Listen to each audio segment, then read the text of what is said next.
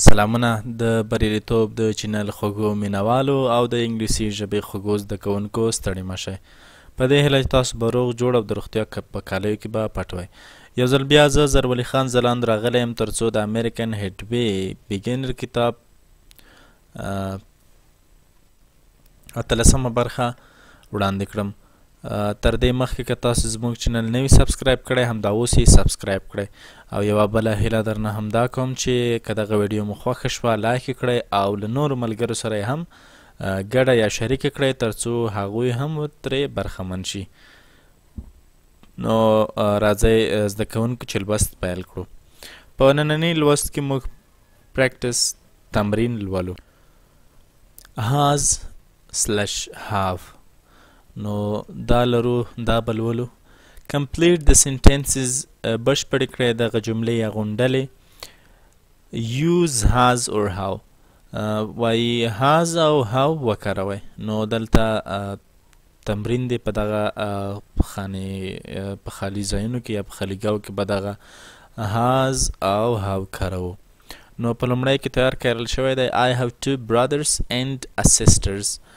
زه 2 ورونه او یوه خور لرم.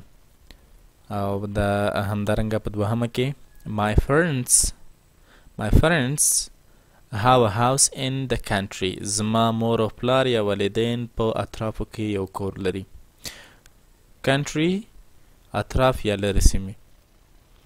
my wife has a Japanese car. زما مېرمن یو جاپانی موټر لري. نو دلته به تاسو has ولیکئ ځکه has لیکو چې مفرد ده او د جمع لپاره بیا have لیکو. راځو پور. my sister and I have a dog. زه او زما خور یو سپی لرو. you have a very nice family.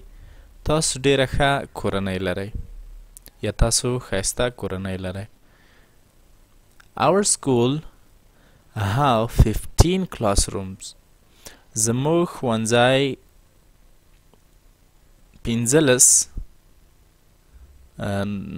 ټولګي لري یا د ټولګي خونې لري. 7 we have English class in the evening.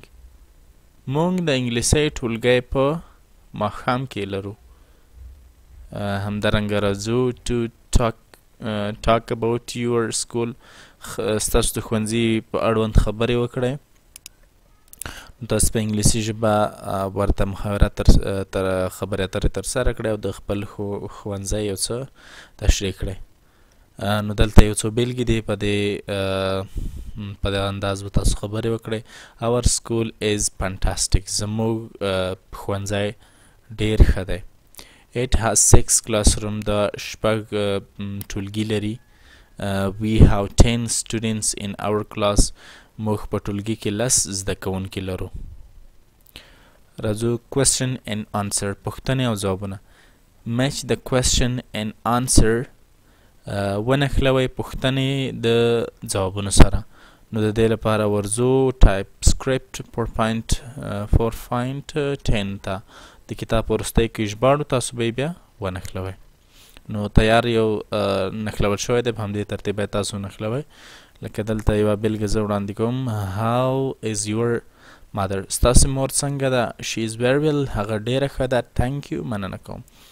نو ورځو د کتاب وروستۍ ته. نو د کتاب 114 مخکې موږ ټایپ سکرپټ 4.10 ژباړو. هیله ده چې تاسو به هم پیدا کړی وي. question and answers. پوښتنې او ځوابونه. how is your mother. ستاسې مور څنګه ده. she is very well. هغه ډیره ښه ده. thank you. مننه کوم. 2 what's your sister's job. ستاسې د خور دنده څه ده. she is nurse. هغه یوه رنځورپاله ده یا نرسه ده. 3 how old are your daughters. ستاسې لوڼه څو کلنې دي. They are 10 and 13. دوی لس کلن او دیارلس کلن دي. 4. Who is Pashto? Pashto څوک دی؟ He is a student from Madrid. هغه له مدرید څخه زده کوونکی دی.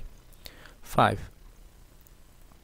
Where's your office? ستاسې دفتر یا کارځای چیرته دی؟ It's in the center of town. دا د ښارګوټي په مرکز کې دی. 6. What's your surname?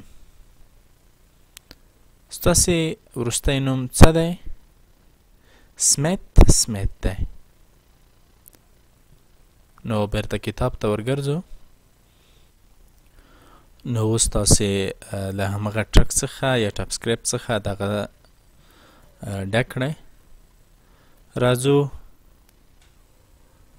چیک اټ ته.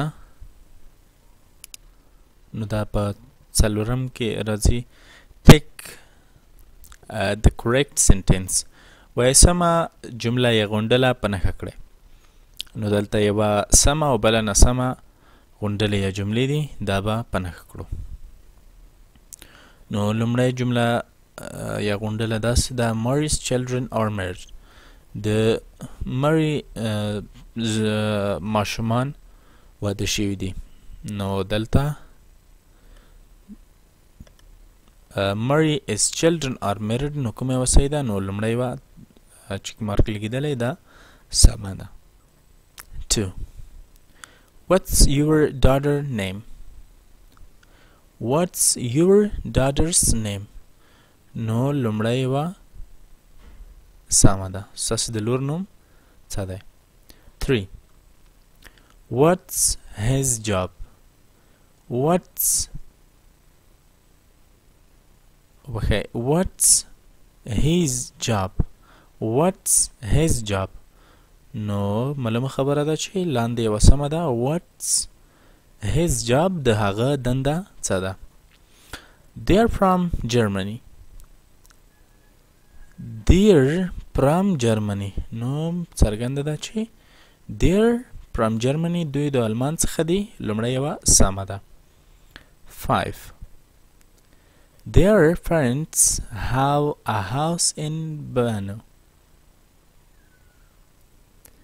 Their parents have a house in Banin.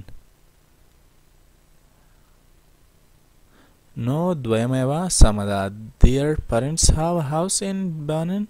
دوی مور او پلار کور لري په بنون کې. 6. My brother have a good job. زما ورور ښه دنده لري. My brother has a good job. نو کومه یوه سمه ده؟ دویمه یوه سمه ده ځکه چې مفرد دی. My brother has a good job. زما ورور ښه دنده لري. 7. We have a lovely teacher. موږ ډیر مینوال ښوونکی لرو. یا we has a lovely teacher. موږ یو. نو دې کې به کومه یوه سمه وي؟ نو لومړی یوه سمه ده. We have a lovely teacher. نو ګرانو زده کوونکو، دا وه اتلسمه برخه چې ما زرولي خان ځلان درته وړاندې کړه. په دې هیله چې تاسو به یو څه ترې زده شوي وي.